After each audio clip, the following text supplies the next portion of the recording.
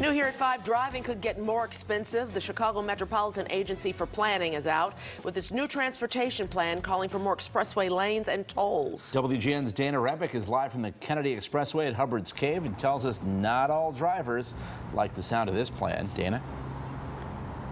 That's right, Ben and Micah. The problem with the express lanes right now, driving in and out of the city, as many of us know, sometimes those express lanes can be just as crowded as the local lanes. And transportation analysts say in order to fix that problem and to ease congestion all across the Chicago area, drivers may have to pay a price. If you're from the Chicago area, you know just how bad the gridlock can get. We got bumper to bumper to bumper. I live in Oak Park, so I come in on the Eisenhower, and I work about 3 blocks away at the Monadnock building. So I got parking to pay as well as gas. In order to ease congestion and create revenue for infrastructure improvements, the Chicago Metropolitan Agency for Planning, or CMAP, has some new proposals laid out in its On to 2050 plan update released this week. We've talked with a lot of people. I've heard with a lot of people that, they're experiencing extreme congestion.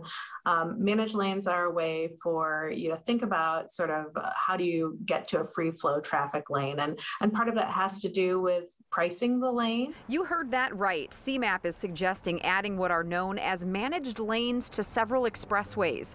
It would be a tolled express lane where drivers would have to pay more to use it.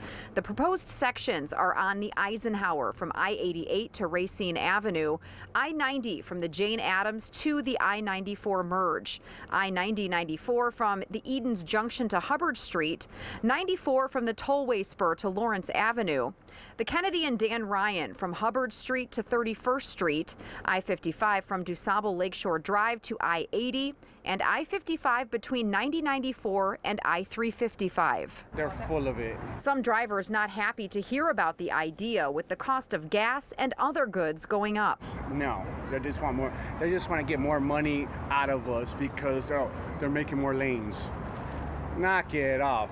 Others like Dan Smith say they'd consider paying more. There are times when, yes, I wouldn't mind paying a toll to boot traffic out of the loop, but especially at this time of day. Speaking of getting in and out of the city, the current express lanes on the Kennedy would be converted under this plan to include surge pricing during rush hour. And a lot of these are dynamically priced, so as it gets busier, the prices could potentially go up and get people to shift to other modes. We are going to need to do something different if we want to have a better experience on our roads.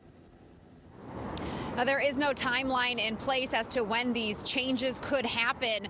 The woman we spoke with from CMAP says that IDOT and other key players would all have to come to the table and agree on them, of course. But she says many other states across the country on the East Coast to California, Colorado, and Texas have all adopted these managed tolled express lanes, and she believes that will be something we see in the future here in Illinois.